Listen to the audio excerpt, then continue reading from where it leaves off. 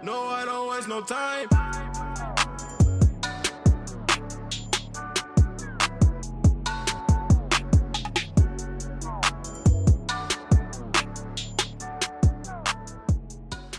So guys, I just put up on my Instagram stories that I was going to do a Q&A for my Facebook group. So that is the reason for me recording this today. For those of you that are just tuning in now or have not yet seen any of my videos just yet, my name is Joshua Dangle George. I am a social media marketer and online coach. So I have my own advertising agency where I help online stores basically, get more sales through Facebook advertising. And alongside that, I also teach you guys, so media buyers, aspiring agency owners, consultants, etc., on how to do the same. So how to get clients, how to set up your own advertising agency, and also how to get results for your clients so that your clients actually stay for longer. Now, before we begin, this is going to be a recording in the Facebook group. So if you have not checked out the Facebook group yet and you're watching this on YouTube or Instagram or whatever I publish it, then make sure you check it out. It's a free Facebook group, and it also has my Vault page where it's basically got every single course, ebooks, info products, and just a bunch of content basically all on the one page. That's why it's called the Vault. And anyone who joins my Facebook group, or our Facebook group I should say, because it's co-owned by Erin Kaiser, who is probably hands down the best media buyer in the Netherlands at the moment. So we both own the group. And like I said, all of our content's there, and it's free. So all the content's free for all new members of the group. So make sure you check it out. It'll be linked. Like I said, if you're watching this on YouTube, it'll be linked in the description or in the first comment below. And if you are watching this on Facebook, then leave a comment down below as well with any other questions that you may have. Anyway, let's hop into the questions. So these are the questions from my Instagram stories. First one is from Michel or Michael Broersma. Best way for doing outreach to get new clients. So for me, I'd say round about now, a lot of our clients are coming from referrals, basically other clients that are referring us on to their network, etc. But in terms of cold outreach, I'd say paid traffic, paid ads is the best way to go. Why is that? Because everybody is doing Facebook outreach, Instagram outreach, email outreach, and so on and so forth. And when I see these agencies online promoting that they help stores get more leads or more sales, and then I look and see that they're not running any ads themselves, I always think, okay, so why are you not running ads for yourself if you're the so-called expert, right? So it's immediate social proof if you run ads for your own agency. Because if a client, or a potential client I should say, comes in through an ad, then you can just say to them, listen, the reason why we're on the call today is because you came through our ads. It works, we know what we're doing, so we could do the same for you and run ads in front, to get your business or your service in front of your potential clients. So it's immediate social proof. And the great thing is as well is when you ask like what enticed you to hop on this call today, they can say, oh, I seen your advertisements, it looked interesting, that's why I clicked on it.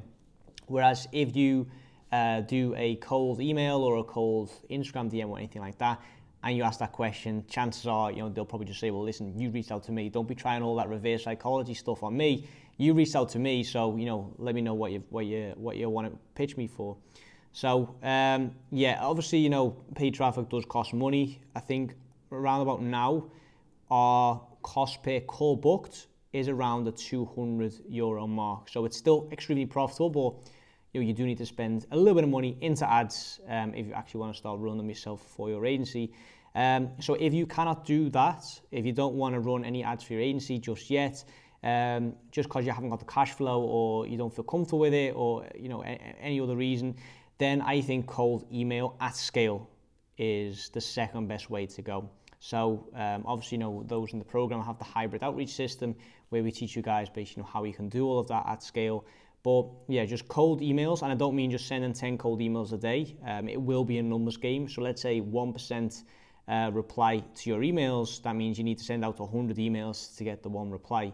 And then let's say for every 5 replies, you get 1 positive reply or someone actually wanting to book a call with you, you need to 5x the amount of emails on the front end to actually get that 1 call booked. So know your numbers, know that it is going to take a bit of time, a bit of effort, and yeah, cold email at scale. If you can't run paid ads, then definitely do that. Second question is from Vilnius. I'm not going to try and pronounce your second name, apologies for that. How do I automate the billing for back-end deals? Is this possible? So you can't really automate it because I'm guessing that at the end of every month the deal is going to be different, right? So you're going to scale this client up and then you're going to get more money as a result of that, or vice versa. If the client doesn't spend as much that month, or if the results are not as good that month, then obviously your back-end deal will also be different. So if you are just purely on commission basis or purely on a back-end deal without a front-end retainer, then what I will do is I would invoice your client for $1 or €1, or £1, whatever it is that you're from, for just a small fee, just so you have their credit card on file. You can even refund the $1 or the £1 if you want after that. To be fair, I think with the Stripe fees, if you use Stripe, it'll probably cost you more to get the $1 than it is to actually receive it. But the point is, you want to get their credit card on file before you start working together. Then at the end of every month, just say you're going to bill that card on file and then invoice them after you've done so. So you don't invoice them because it'll get messy. You basically send them a receipt almost of what you've taken out of the account. So you tell them that you're going to do it with the credit card on file. If you have a front-end retainer, which we do for most of our clients as well, so we get a front-end deal and a back-end deal going, then what we say to them is, listen, we are going to charge the card on file, but invoice separately. So then we'll automate the front-end billing, and then the back-end, we'll do that ourselves, depending on what kind of results we got on that month. And then we'll do that on the same card, so we'll do it ourselves, and then just send them a receipt of the payment that we've taken out. So let's say we start on the 1st of February, then we get our front-end retainer on the 1st of February, and on the 28th of February, we'll separately invoice them for the back-end deal, and that'll be the invoice for that month. So hope that makes sense, Vilnius.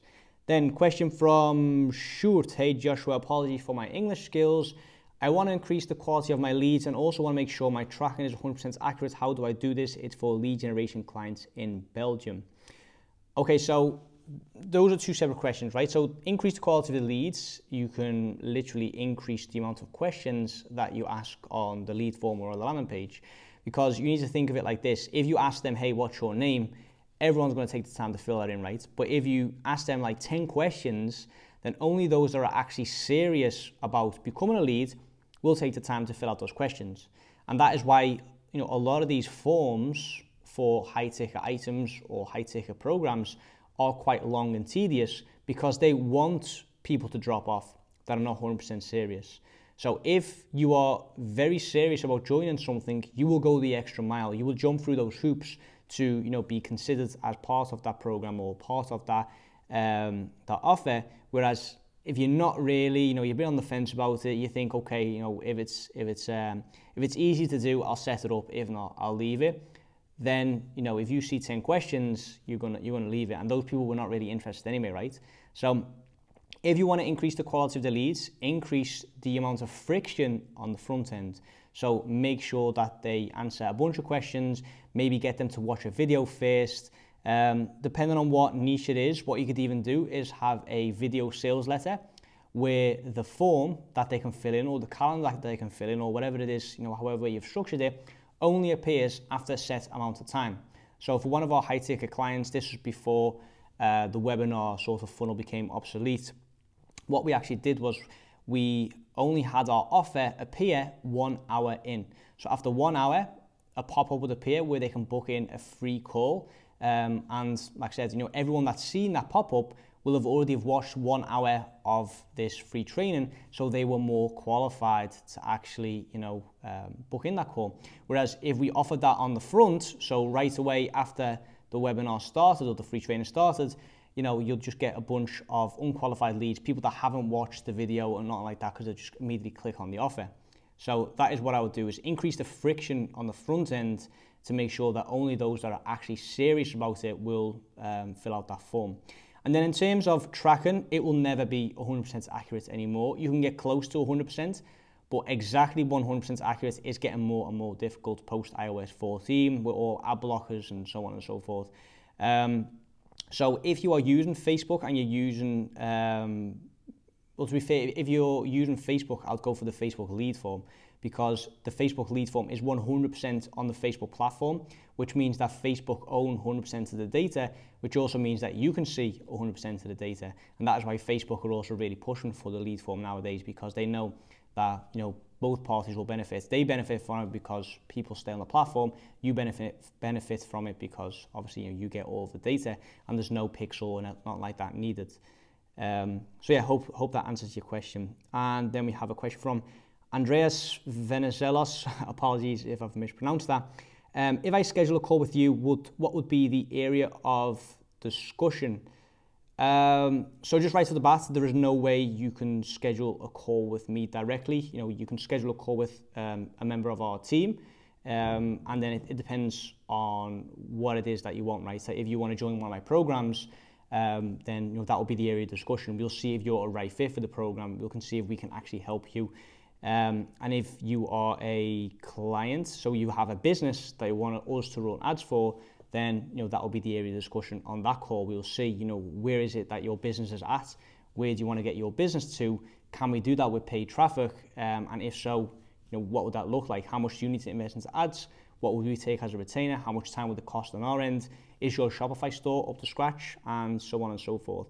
So if you want to speak with me, the best place to do so is probably the Facebook group or Facebook Messenger. And then in third place, I'd say Instagram DMs, but I am quite sloppy with the Instagram DMs, to be fair. If you end up in the request section, chances are I probably won't even see it. And yeah, if you want to speak to a member of our team, then like I said, it depends on what it is that you want to discuss. And then yeah, just scheduling in a call to speak to a member of our team is probably the easiest way to do so. And then we have a question from Steph. How old are you now, and how old are you when you got started? So I am 27 now. I'm actually 28 on Saturday, the 12th of Feb, and I started in 2017. So that's 5 years ago now. So that means that I was 22, 23 at the time. So yeah, short and sweet. Jordy says, what's the best way of contacting you? I want to join your LDM program, but says it's closed down. So same goes for you, Jordy. You can't directly contact me or schedule a call with me. You can schedule a call with the team. And regarding the LDM program, it's not closed down. We've just momentarily stopped it because, you know, we want to focus on those that are actually in the program, and I'm also completely revamping the program and bringing out a 3.0 version of the program to stay up to date with all of the changes post iOS 14, etc. You know, I've made a lot of changes to the current program, but I just want to completely revamp it and make sure that it is as up to date as it possibly can be. It will be finished at the end of Q1, I hope, if everything goes according to plan. We've literally got the whole team now going through all the old modules, taking notes, making changes, etc. And then I'm going to re-record everything in the next few weeks. So yeah, like I said, best way of contacting me is if you want to join one of the paid programs, then you're best scheduling a call with our team. And the LDM program is not closed down, it's just momentarily shut. Then we've got Kicho Pade, apologies, I can't pronounce that. Meta stock is dropping a lot. Will it affect Facebook ads? Oh, that's a tough question, to be fair, man. And to be completely honest, I do not know the answer to this. I think Meta in general will affect Facebook ads because Facebook are now doubling down on the Metaverse and on Meta, etc. And that means that the priority for them has shifted from the Facebook ads in the current, you know, landscape to whatever it is that they're going to offer in the Metaverse. So I think the fact that their attention has now shifted will obviously impact Facebook ads. But in terms of stock, I'm in no way, shape or form an expert. So yeah, I honestly wouldn't know, man. Then Stevie, are your hoodies still in stock? Yes, they are actually. Yeah. So obviously, you know, there's no more extra large and stuff like that. But yeah, we do have a few more in stock. So for those that don't know, these are the hoodies here. There's unemployable on the back, and it's basically just the ideal hoodie for deep work blocks and working from home. It's extremely comfy, muscle fit. Obviously, More Life stands for more freedom, financial freedom, freedom of time, freedom of location, and then unemployable means that you're basically too self-aware to ever join a 9-to-5 again. So you'll forever be an entrepreneur or a business owner. Luke says, what is Consult X and how does it differ from lifestyle design? So Consult X is for the elite, basically. So lifestyle design teaches you how you can start your own advertising business. So it's for beginners to start an advertising business and scale that up to roughly 6 figures a year. So 8 to 10K a month, something like that. And then Consult X is for those that are already at that level, but they want to go further. So they actually want to go from 6 to 7 figures or from 10K to 20K and so on and so forth. Then Consult X is the program for you.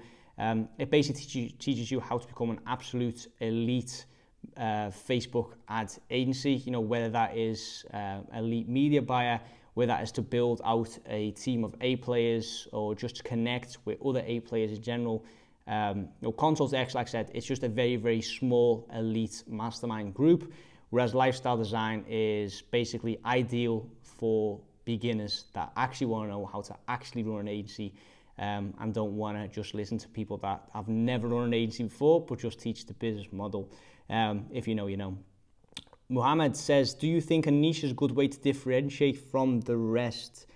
Yeah, so when starting out, I would recommend to just look at different niches. So, be open to niche hopping, switching up your niche and not really, going all in on one industry because you don't know what's out there, right? Like we stumbled on to our niche just by chance, just because we got good results for that particular industry. We noticed that it was easy to get into that industry and the rest is history basically. But before that, we tried everything. We tried dentists, we tried restaurants, we tried info products, we tried coaches. We tried so many different niches, and it was just by chance that we basically stumbled onto this, and we were open to it. So that is how it sort of became the niche that we are currently in.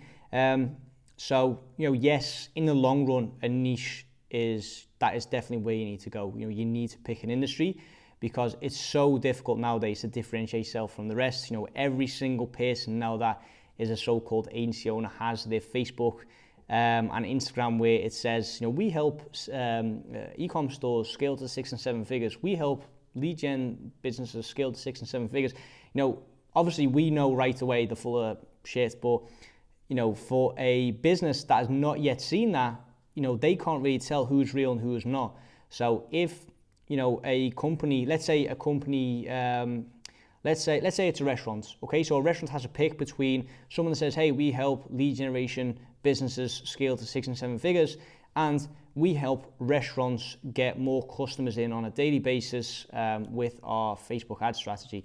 Because that's so specific to restaurants, that restaurant is going to be more inclined to actually click on that particular agency or that particular business. And we've noticed the same thing ourselves. A lot of people that we speak to from our niche, they'll say, like, listen, we obviously get bombarded with, aspiring agencies or agencies reaching out to us.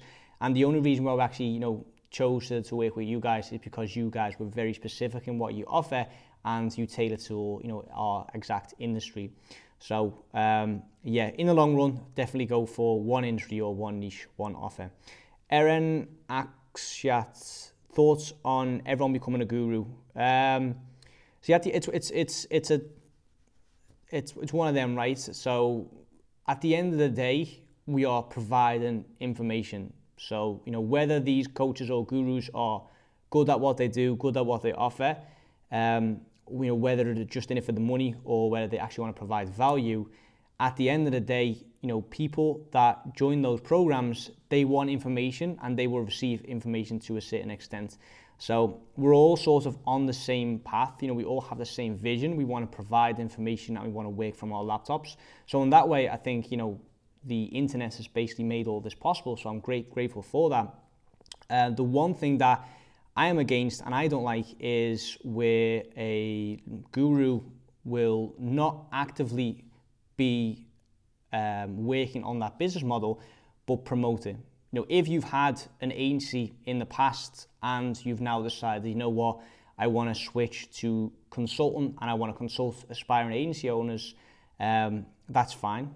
You know, but then you've also got people that skip over the whole having an agency in the past and just go all in on promoting the agency business model. And then I'm like, you know, you can't take this serious, right?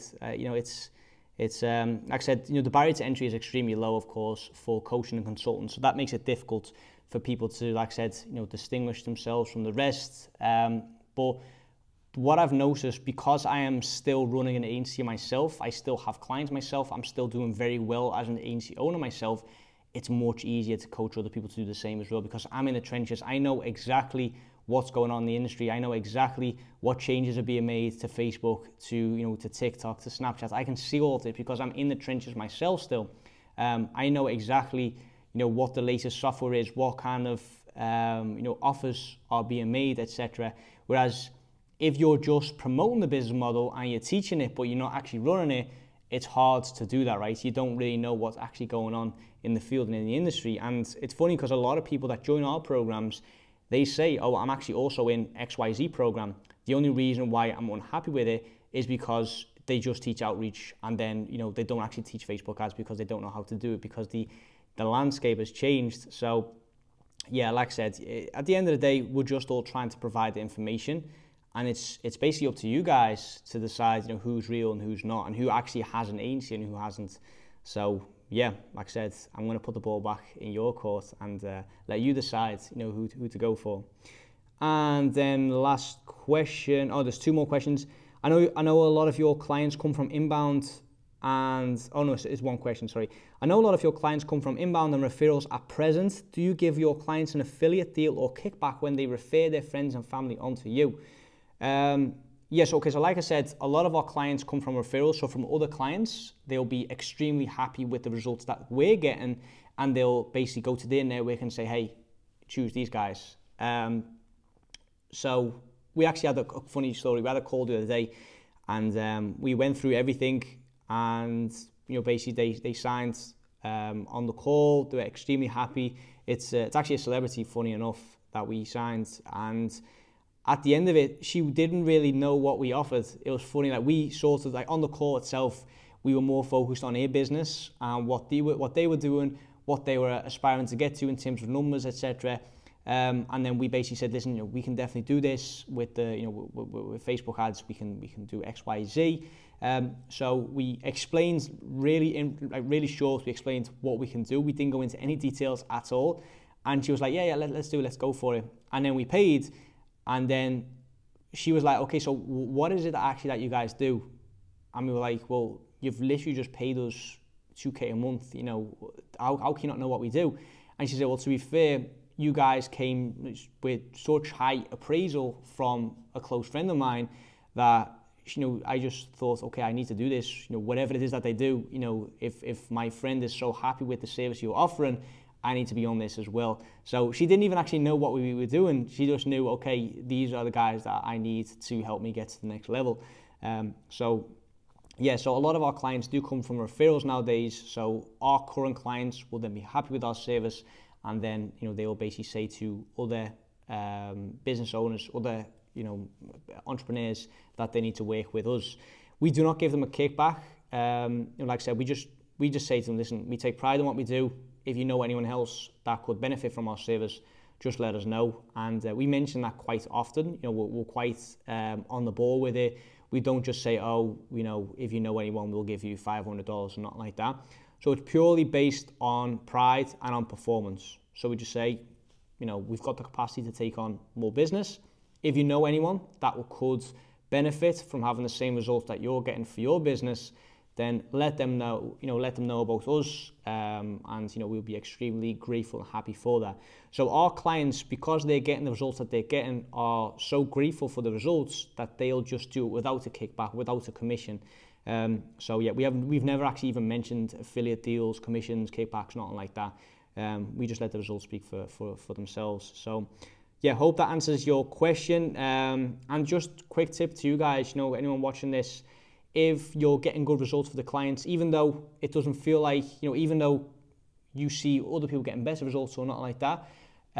It's all, you know, it's all perception, right? It's all in comparison to. So the results that you're getting, they might be amazing for other people. So, or for the business that you're currently running the ads for, right? They might be over the moon with it. So don't just not feel like it's impressive because you know that there's other people getting better results. Just mention it. Just say, hey, listen, you know, we're off to a good start. Just to let you know, we have the capacity to take on more business. So if you know anyone that could benefit from our service, you know, feel free to let us know or let them know. You know, we'd be happy to do the same for them. And, you know, the same goes for promoting, right? You know, on Instagram or on Facebook or whatever it is that you promote your stuff.